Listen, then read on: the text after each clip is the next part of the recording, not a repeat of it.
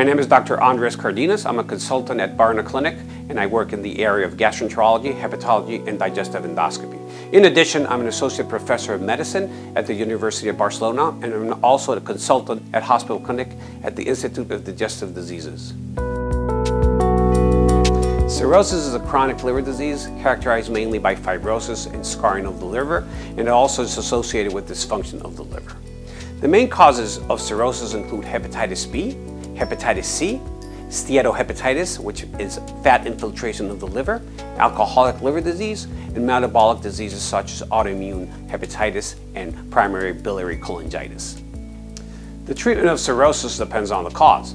Those patients that have hepatitis B or C require antiviral therapy that can decrease their fibrosis and inflammation.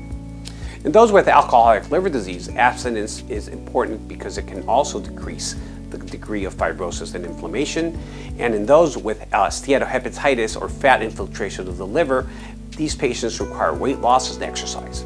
In addition, those patients that have metabolic diseases such as autoimmune disease require in many cases drugs such as steroids that can decrease their inflammation. Finally, in those patients that have very advanced cirrhosis with decompensation, those patients require an evaluation for liver transplantation. Liver transplantation should be considered in some patients with chronic liver disease or cirrhosis.